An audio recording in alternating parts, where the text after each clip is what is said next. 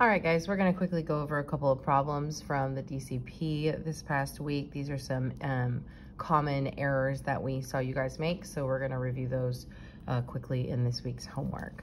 All right, so our first problem says solve 3/4 times 5/15. So I know the rule for this is top times top and bottom times bottom. I know this because there's a multiplication symbol in between my two fractions, okay? Multiplication symbol in between my two fractions. So I know the rule is top times top, bottom times bottom. All right, so 3 times 5 is 15 and 4 times 15 is 60. So my fraction is 15 over 60.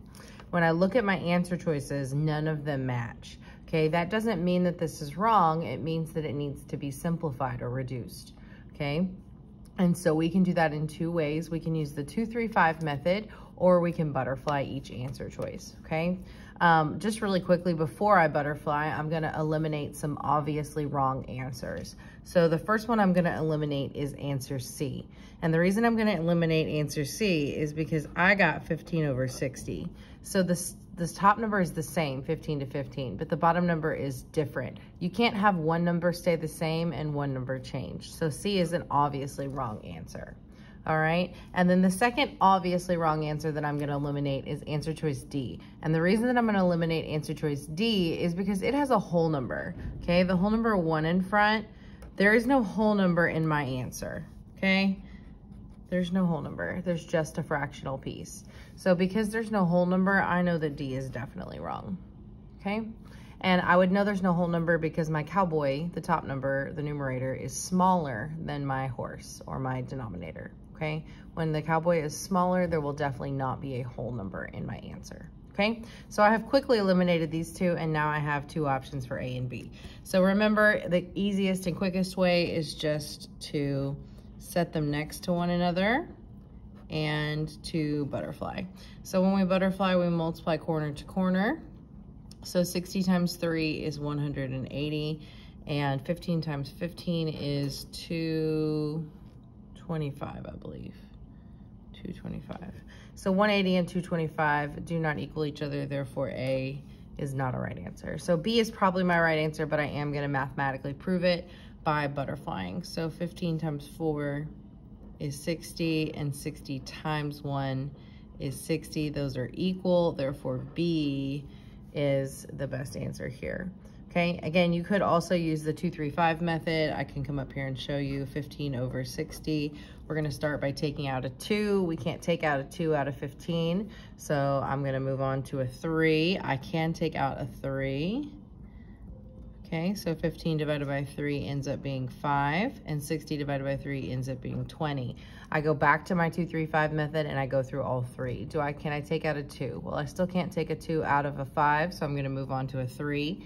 Can I take a 3 out of a 5? No, but I can take a 5 out of both 5 and 20. So 5 divided by 5 is 1, and 20 divided by 5 is 4. Again, either method works. We both got 1/4 either way, but I just wanted to show you this is your 2-3-5 method, and then this is just butterflying. Remember, make those easy eliminations because they are not worth our time. All right, guys? So that is how we multiply fractions and how we simplify or reduce, okay?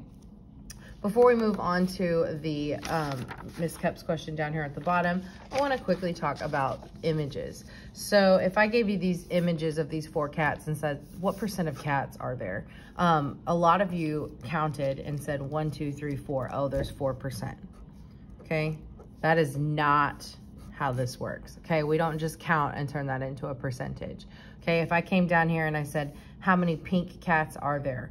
Right? There would be 2 pink cats, right? Out of how many total cats? 8. Okay, remember, total always goes on the bottom. So the fractional part of pink cats would be 2 out of 8. And again, that's not a percent. So we need to cowboy and horse divide to make a percent, make a decimal. So 8 would go into 20 2 times, leaving 4. We'll eat another donut.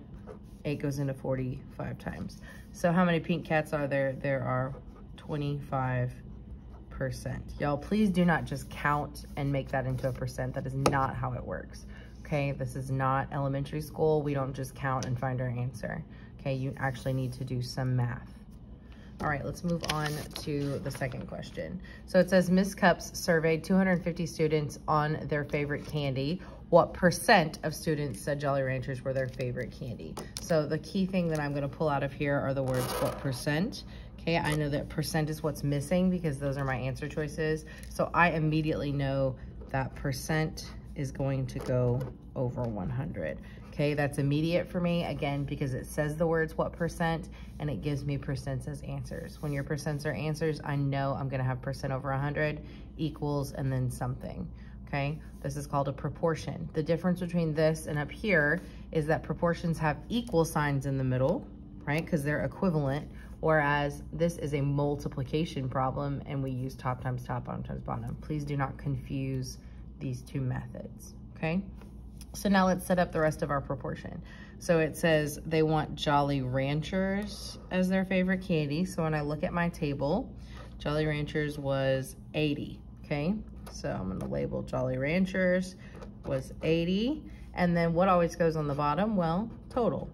So I look at my question and I can see, oh, there were 250 total students surveyed. So that's gonna be my bottom number, my denominator, okay?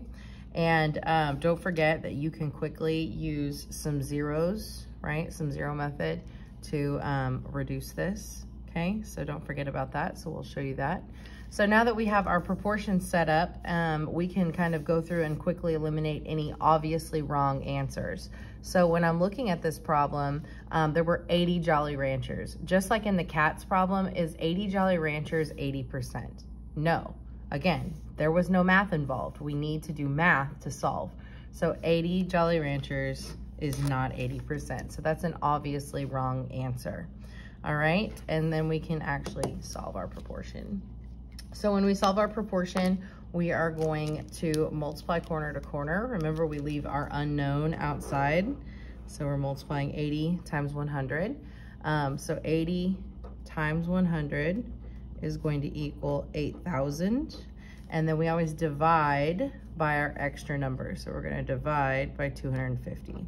So you know when I divide, I like to write my division as a fraction first, and then I'm gonna use that easy zeros elimination. So I can see that the top and the bottom number both have 1 0 at least. So I'm going to cross those off. So now my cowboy is 800 and my horse is 25. So I come down here, I write 800 in the house, put my decimals, and I leave my 25 outside. I need to fill 3 spaces. 25 does not go into 8, but it goes into 80 3 times. Oops, I almost wrote 2, 3 times, which makes 75. And I love 25s because I always think of quarters. Quarters makes it easy for me. So I know 3/4 is 75 cents. 80 minus 75 is 5. Bring down my 0. There are 2 quarters in 50 cents. And so the percentage of Jolly Ranchers, or students that liked Jolly Ranchers, was 32%. Okay, guys? So make sure that you're using those reasonableness techniques and that you are not just counting, okay? Counting is not how we solve problems in middle school. We have to count and then set up proportions or other problems, okay? So make sure that you're using those strategies. Today's magic word is spooky. Have a great day, and remember to always count and then use that count for something else, okay? Have a great day.